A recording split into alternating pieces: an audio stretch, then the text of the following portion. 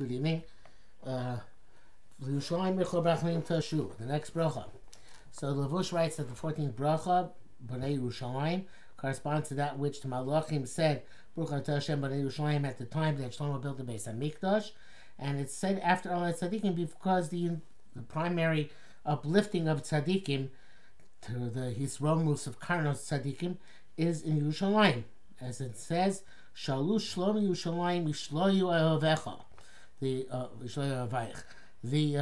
Will seek the peace of Jerusalem, in which those who love it will find tranquility. And at Tishba we had Nachem, obviously because of the relevance. The Aros Vash writes that this bracha, the bracha is Etzemach. One should actually cry when reciting them without desisting.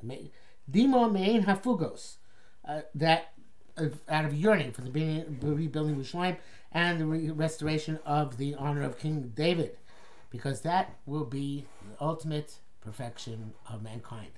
Tachlis, Shlemus, Enoshi. And if we do not have Yerushalayim and the Malchus Beis David, Lama Lanu Chaim. Why? What is life worth?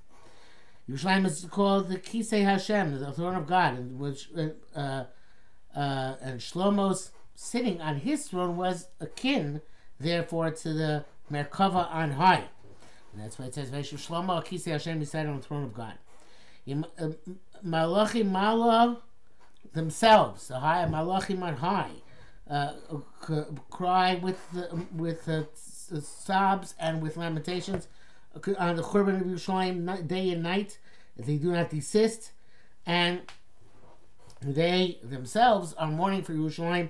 How should we be silent? How should we not cry in the Chil Hashem, which was caused by the desecration of the destruction of Yerushalayim and the loss of Malchus Beis David?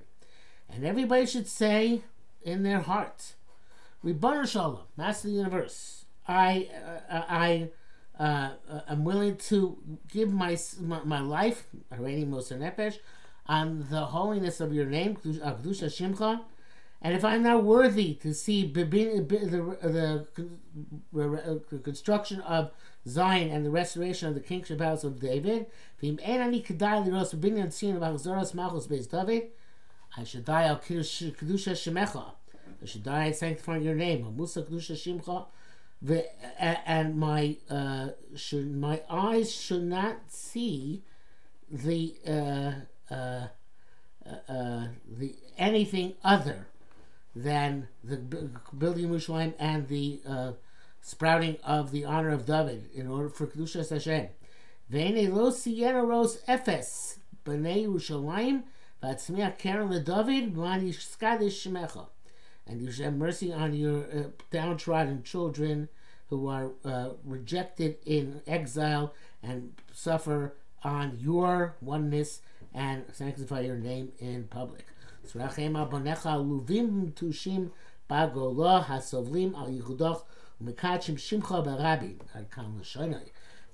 end of the quote from the Aros Vash. Very moving words. So we started Bracha V'lYerushalayim Merchab Rachmin Toshuv. And the Eitz Yosef says that why does it say V'lYerushalayim? So it's a riboy. It comes to include on something else, the Yerushalayim Shamala. As we know that Chazal say that Hashem does not enter Yerushalayim Shamala, whatever that means, until Yerushalayim below is rebuilt. That's what it says, V'lYerushalayim. So the Iyun Tefillah gives a slightly different answer. Not just slightly different. He says the brachos V'lam al Shinim and Yerushalayim as tzaddikim begin with vavs because they have to do that which came before them. Because when the Sanhedrin was restored, then we'll be able to judge and eliminate the Malshinim. And when the tzaddikim will uplift their heads and their horn will be uplifted with honor, then Yerushalayim they'll be able to return to Yerushalayim.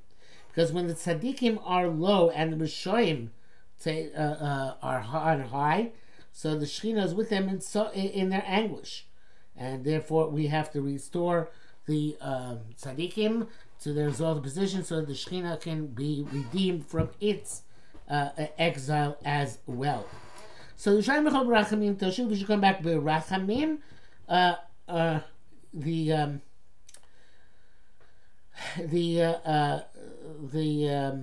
ATSF says Berachamim Tashuv, that it should not be Yerushalayim as it previously was, when it says Api B'Chamasi Haisli Ayrazos, that this city was caused me, Hashem says, anguish and anger. Rather, you should come back and have mercy upon it. So it's possible that we say Berachamim Tashuv in order to ask HaKadosh Baruch Hu that we should be redeemed early, which should not be Be'ita, with the appropriate time, whenever that might be. But Achishena, with mercy, HaKadosh Baruch Hu will return us to Yerushalayim earlier. It also could be, that's slightly different than the Eitz Yosef, that when we're in Yerushalayim, Hashem should relate to us as with Rachamim. But in fact, it means that the building Yerushalayim, we mentioned there's this, I believe, in the past, the Gra would not say in Betchi Bonei Barachim of Yerushalayim Amen, because Bonei Yerushalayim is required of HaKadosh Baruch Hu, we promised. So therefore it's not Rachamim. So therefore he wouldn't say Bonei Barachim of Yerushalayim, he just say Bonei Yerushalayim Amen. So here, according to the Gra, why are we saying Barachimim? So either that it should come early, or perhaps that when he comes back, he should treat us with Rachamim in the restored Yerushalayim and Beis HaMikdash. As they say, "V'sishka b'socha kasher dibarta," you should dwell in the midst of Yerushalayim as you spoke, and this, of course, should be as opposed to now when the Shekhinah is in Golus. Uvnei osa b'karo b'yameinu binyan olam. Should build it for us quickly and for eternity. The Eitz brings down here a medrash from Parshas Noach, which says that when HaKadosh Baruch Hu ultimately rebuilds, you should listen to this. I should say the Tanchuma. He brings down the Tanchuma from Madura Tzaz Buber in Parshas Noach, says that Bnei Yisrael said before HaKadosh Baruch Hu, Ribbon Shalom, Yerushalayim was already built and destroyed. So he says, HaKadosh Baruch Hu says it was destroyed because of the sins, and I exiled you from within it. But in the eventual future, I will build it and not destroy it again. As it says, Kiboni Hashem Tzion, Nireh B'chvodo. Kiboni Hashem Tzion, sorry. Nireh B'chvodo. Because Hashem rebuilds Zion, we're going to see His honor. The Yalkut Tehillim says, the Tehillim Gimel, Eidosecha Nemnu Ma'od. Your testimony is truly trustworthy. Shlomo built it, and it was destroyed. Ezra built it, and it was destroyed. But you are Orech Yomim, meaning that the eventual Binyan will not be destroyed again. And he brings out other Midrashim Zohars to this effect. When in the Second World War, Rommel was advancing unchecked across North Africa until, of course, he had his reversal at El Alamein, but as he was proceeding unchecked across North Africa, so people in Eretz Yisrael were very afraid that he would reach Eretz Yisrael and wreak havoc there among the Yishuv, and people were thinking of leaving, so they went to Rav Herzog Zatzal, and Rav Herzog said he's not going to reach Eretz Yisrael. So they said, how do you know he's not going to reach Eretz Yisrael? This is why I heard the story many years ago, because he said there two Golios appear in the sources. In Tanakh, in Chazal, a third Golus doesn't appear in Tanakh or Chazal. Once the ultimate Geula process begins, it never comes to a halt or is never reversed. So there might be reversals, but it's not reversed. So therefore, he said that Rommel is never going to reach Eretz Yisrael. So this is actually what these Midrashim are saying, that the next time around, it should be eternal construction, as we have been promised. So in the outside Tefillah which I have here, there's a big gap. Oops. The Chisei David Avdecha is missing. So I guess they just got lazy, and there wasn't much difference between Nusach and Nusach Ashkenaz here, so they just took out the word Avdecha from the Nusach Ashkenaz Siddur, which appears in the Nosal Sfarad Siddur. And that's what you bring to the in the Siddurim of the Sfardim. It says, oh no, that's not even example. Sorry, the Eitz Yosef says that in this bracha there are 24 words, which corresponds to Yeshvu Arta Shenasati Labdi Yaakov Asher Yeshvu Yeshuva Avosechem Yeshvu Alehem Name Ad Olam V'David Avi Nasilhem, which is the pasuk in Cheskel Lamed Zayin Chav Hey, 24 letters, and there should also be 24 words, and there should be blessed with 24 brachos about Chalticha Nachlas Yaakov. This is from the Perush HaMachzor. So according to this, that's why we say Chisei David Meir, not Chisei David Avdecha Meir, in order not to lose the 24 letter value.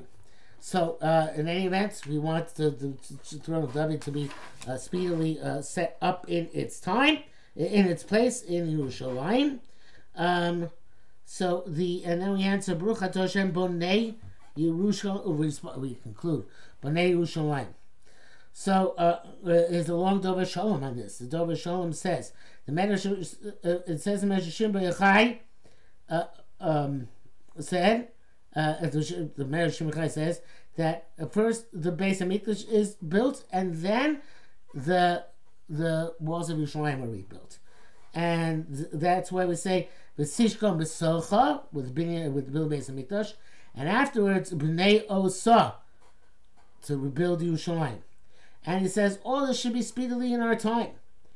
The reason why you say at the end of every bracha in Shemona Esrei, not just this one, like Mechayim Mesim, where you're burning Yerushalayim in a language of Hoveh, the constant, fancy language for English, but the language of the continuous language is, and we don't say in the future tense, such as Yechayim Mesim, Yivnei Yerushalayim, Yachzir Shenasel L'Tzion.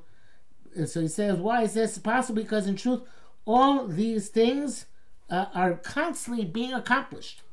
Because he says, in the bracha of Atagi Bar, there are all the matters of death of the four people considered as if they are dead. Ani, a poor person, Mitzora, a leper, Suma, a blind person, Mishayin Lobanim, somebody who has no children. And every day HaKadosh Baruch Hu works, so to speak, to override these situations.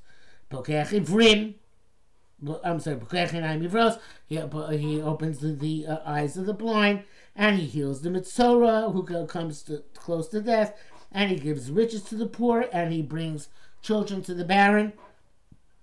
So he's being Machayim Mesim also now, in the present. And so to Gol Yisrael, because all the tzaros, all the which come upon us, they are not chas v'sholom a revenge of Hashem against His nation, but they're for the good. That through these punishments you'll get to the ultimate perfection of the geula. And if that's the case, all the punishments are a cause for the geula because they bring the geula a step further. And therefore, it says that even in the matter of the tzaros, there is Goel Yisrael, there is a process towards the redemption. Besides that, Chazal say that the Jewish nation is like a lamb among 70 wolves, and Hashem constantly saves us from their attempts at annihilating us. So it's also Goel Yisrael. And also, when it says Mekabetz Yidchei Amo Yisrael, so on this we say, he says, Chazal tell us that Hashem spread us among all the corners of the earth in order to add gerim, because all of this in that way, since it's all to add gerim, so therefore the entire scattering of the Jewish nation is ultimately a cause for redemption when He gathers up together with the gerim. And also Chazal say, L'val yidach imenu nidach, even though people are at distance, Kodesh Baruch Hu does not distance them, and every person is capable of getting, no matter what he does, where he is, to the perfection of his purpose, the purpose of his perfection, Tachli Shleimusa. And so we say Shover Oivim. So when we say Shover Oivim, we want Kodesh Baruch Hu now to destroy the Rishonim. And Bonei Yerushalayim is that what he says based on what the Kabbalah says, that the wall of fire with which Hakadosh Baruch is eventually going to bring the Beis Hamikdash down, it is made up of sparks of fire of Yiras Hashem, that Ovdei Hashem arouse in their learning and their avodas Hashem. Hashem, so to speak, puts them together, combines them, and from them is made up the fiery wall. So if that's the case, he's burning Yerushalayim each and every moment by collecting the sparks of fire which we generate through our avodas Hashem and through our learning. Also includes that which Chazal say, that Malachi, when the Talmid Rabbi Yochanan went and he saw the Malachi Asharis, that they were sowing precious stones for the gates of Yerushalayim. So whatever that means, it means that the process of the Geula is ongoing. And Machzir Shinasul Etzion, returns to Shechinah Tzion, is also in this way, because that the punishments are caused for the Geula. And also because the Medrash says that every night the Shekhinah comes to the destroyed Beis Hamikdash and mourns it and laments it. So if that's the case, the Hakadosh Baruch Hu is Mashir Shechinasul Etzion each and every day, and it should happen in actuality. B'karo b'yomeinu amen.